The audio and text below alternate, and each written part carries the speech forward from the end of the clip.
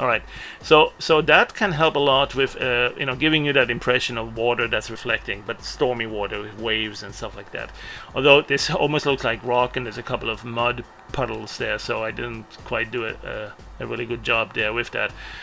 Still, you get the idea, and of course we need to fade the horizon, perhaps in some sort of a mist and haze. And there's a couple of ways to do that. One is to perhaps draw something like an alpha channel, or maybe just a rectangular region there like that.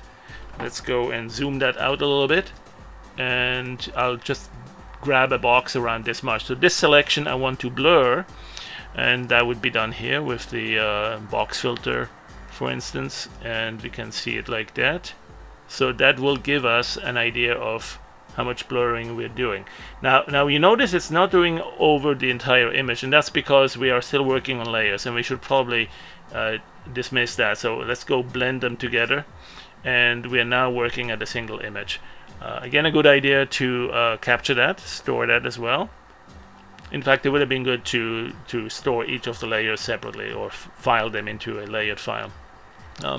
At this point, I can grab the selection here, store that also, just to make sure that indeed it is kind of opaque or fully selected in the middle along the center of the horizon line, and then it kind of fades away. I might want to do that a little bit more actually. Let's go back to selection and Gaussian blur or box filter blur a little bit more. There you go, something like that. Okay, so now at this time, let's get this one, get the alpha. There you go. So what I'll do now is apply, I don't know, a bluish haze or a fog just along this area, because the selection is essentially controlling it that way. I might also adjust the alpha a little bit for perhaps a little bit more concentration in the middle. The gamma will work with that quite nicely. I can increase the brightness there and make it darker outside. So there is a couple of nice controls for that. And so we now have a nice little band of haze that we can paint right in there. In fact, one way to do that is to use this selection mask and simply clear it to white. And you see this is a very strong fog, though that's a little bit too strong. Let's go and perhaps undo that with the interactive undo. Fade last action. There you go. Another way would be to actually perhaps just erase it to black or to another color. In fact, one good way to do it would be to pick one of these colors, like I don't know, like this color here. So let's go with the pickup tool and find that reddish haze, and let's assume we have some fog that will take that tint. So now we can basically, that's the primary color, we can simply erase to the primary, so it will force it to that color. And if it's not fully opaque, we may need to do that 2 times or 3 times. There you go. And then of course we need to add a little bit of sunshine there. So one thing we can do for that is the sun is going to be something like a nova. We have a couple of stars, or perhaps a lens flare. That's even more impressive. Let's take this one here, that's kind of a nice reddish tint, and put it right there. Of course we need to disable the selection mask, the alpha channel here at that point. There you go. Perhaps, let me see, some other ones there, this one here. Yeah, so the sun is just barely making it over the horizon there. There's one more thing that we might want to do, and that's actually to show on the water the reflection of the sky. Right? Imagine there's some clouds there, some skies that's still blue, some clouds that are reddish or whitish or black or whatever. If you want to show that as being reflective, it's a good idea to actually put something there to be to see as a reflection. And so one thing I'll do is I'll switch with J for jump. I'll switch temporarily to the swap buffer, where we still have this other pattern there. We could actually use that to do a displacement on this image here too. Notice that we have that under the filters. We have displace by swap. There's a couple of different types of displacements. Color twirl is pretty impressive. The pull displace or cloaking. This one here might be more interesting if you want to design some new marble textures. But we'll get back to that. That can actually be quite nice to displace the reflection itself on the water. So let's make sure we do have a copy of this, or close enough, in the snapshot. So let's go to the where is it, to the swap buffer and erase that. And what I'll do instead is I'll put the sky that I want to eventually see reflected in here. So I'll put this sky, that's a render sky, or maybe you have a photograph you want to put in there, right? I mean, it doesn't have to be generated by the program necessarily. It could be painted, it could be, ooh, this one's pretty good. No, there was another one. Oh, let's use this one, why not? Let's give it a little bit of a reddish tint towards the horizon. There you go. And the sky color is probably just fine like that. Alright, so the idea is we want this reflected on the water, which means essentially we'll need to flip it upside down. Okay, so let's go do that. Image, flip vertical. Alright, let's copy that also. You never know, we might need this. Store this image.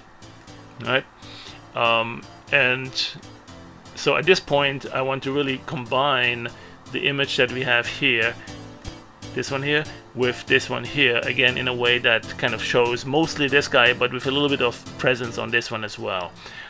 So that could be done with layers again, or it could be done with this, the combining of the main buffer and the swap buffer, right? And so perhaps again you can adjust how much of that you want. Let's see, here we got this jump between the two. Let's say we merge them together here. Let's choose another style here, like, ooh, this one's too bright. Although we could probably use that, and you know, you gotta experiment with these. Subtract, that makes it very dark. That's for nice moonlighting effects. Additive, too bright. Now, there's many styles here. Some of them are looking really great. Reflection, ooh, too much. Glow, yeah. So, like I said, you know, you'll want to experiment with that until you find the one that really gives you what you're looking for. Probably the screen, and then we can fade the last action again. So, yeah, let's do that. So let's go like this and merge the two together.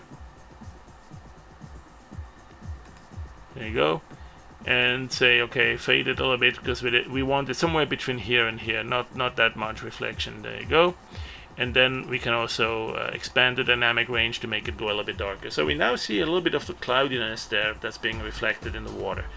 The only thing that's disturbing is that the clouds are not being distorted. I mean, there is no distortion on the clouds. The clouds are there when in fact you might expect that these clouds to be a little bit distorted and deflected, and to that effect, one thing you can do is actually bring in the clouds in a way that they will be dislocated, that they will be what do you call it, displaced, right? So you have the clouds here, you have the pattern of the water here. Might as well just use that as a displacement map, and that's the displace by swap. So you can go here, let's say pool or jitter or cloaking display or collateral displace. So you see the clouds now being displaced here, right? And that will make it look quite a bit better, especially if you see the clouds really well. I mean, in our case, in the case of our picture, you don't really see them too well. But still, that is a significant element you don't want to dismiss if you're combining these things together. Let's in fact do that now with a multiply mode.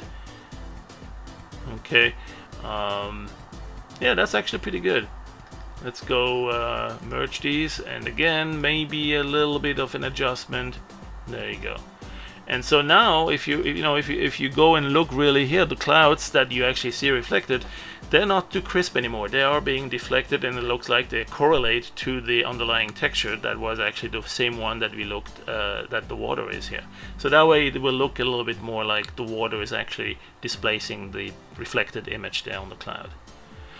Okay, well, that sums it up for a quick look at creating all sorts of frozen worlds, or perhaps stormy water with some sunset conditions, some haze. There's a lot of other techniques and tools that you can use to make it even more sophisticated. And I want to thank you for attending. If you liked this video, please click on like and help us be motivated and create lots more of the wafflings and howlings that you can do with this. Alright, thanks, bye bye.